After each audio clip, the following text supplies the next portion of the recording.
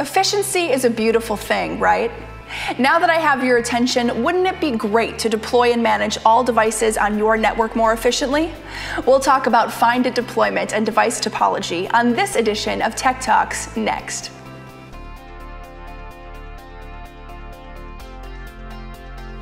Instead of managing devices on your network individually, FindIT shows you all devices at a glance so you can manage them more easily with one simple click.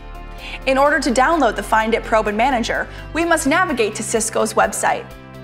Once at cisco.com, we will go to their support page.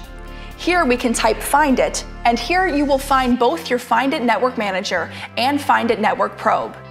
We want to download both of these files onto our computer, which we have already done. These applications both require a virtual machine to be able to run. For today's example, we assigned and configured our manager and probe using VirtualBox. Once both are configured, we want to turn on both machines. Upon being turned on for the first time, a login and password of Cisco can be used to sign in. Once logged in, the system will prompt you to choose a new password. After setting up both of these applications, the IP addresses of both the FindIT Probe and FindIT Manager will appear within each application. We can now open both of the interfaces for each of them in different tabs and log into both. When you're logged in, go back to the Network Probe and connect your probe to the Manager as seen in the top of the screen.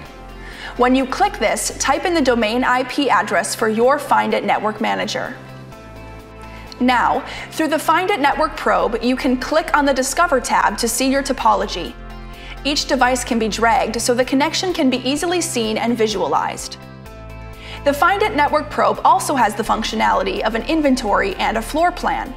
The inventory shows the different devices and helps you gauge the complexity of each system. FindIT Topology, a much better way to manage your network for greater efficiency. Thanks for watching Tech Talks from Cisco. We'll see you next time.